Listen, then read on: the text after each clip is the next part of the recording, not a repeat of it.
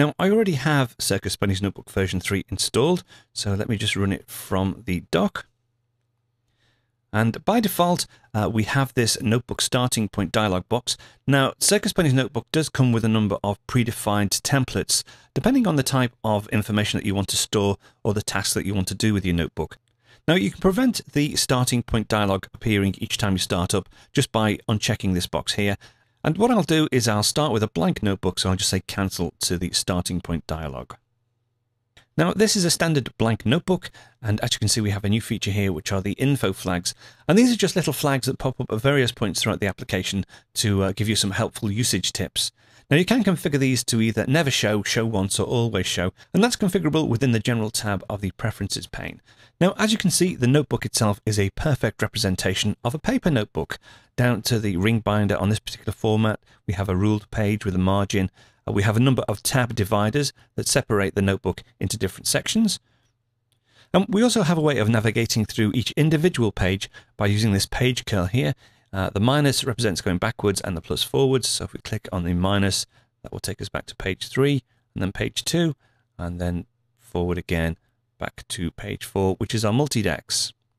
Now, the multi-dex is one of the powerful features of Notebook in that it represents a number of pages that are generated automatically by Notebook.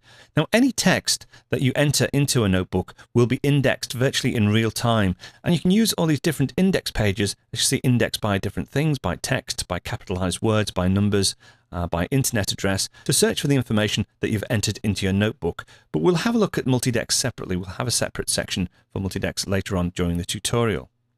If we go back to the Contents tab, now the Contents page represents everything that's contained within your notebook, including pages that you add yourself.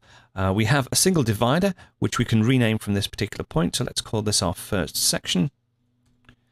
And within our first section, we have a single page. And again, I can rename this page from here if I want to.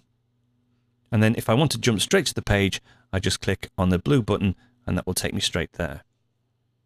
Now, as far as the physical appearance of the notebook is concerned, you have got some control both over the individual pages and also the notebook itself. So if we just want to change one particular page, we can change the paper style. So say, for instance, we wanted to have some graph paper, we can just select that option, and there we go, that changes the page for us. Let's put that back to ruled.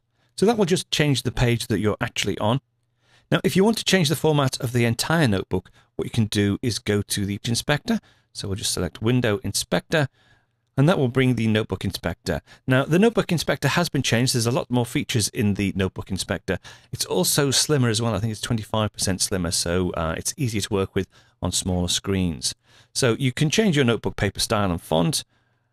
You can change your backing and binder. So for instance, if we wanted a 3-wing binder, we can select that, a perfect bound, or even just a pad. We'll go back to spiral. And then various fonts and actions for tabs.